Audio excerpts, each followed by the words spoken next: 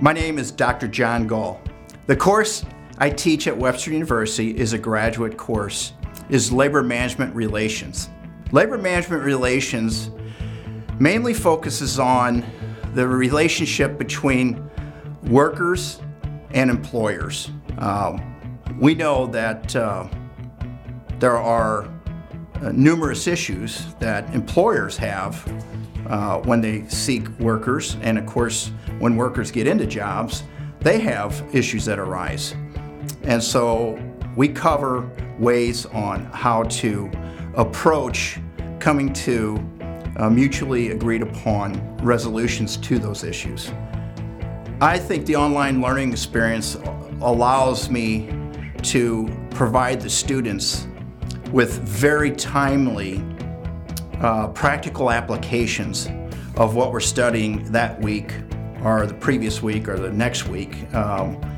Hardly a week goes by that I am not sending my students 2 or 3 either articles out of the Wall Street Journal or stories I heard on the air from NPR that are directly related to labor management relations. I think when the students come into this course, they just think that, yeah, it's just another required course I have to check off on the box. And what I try to do is make it relevant and show them that this is happening around them every day that they're out there in the work world. These issues are not going away. The way I engage my students in online courses is I make sure that I send out a weekly reminder of the projects that are due that week at the beginning of that week.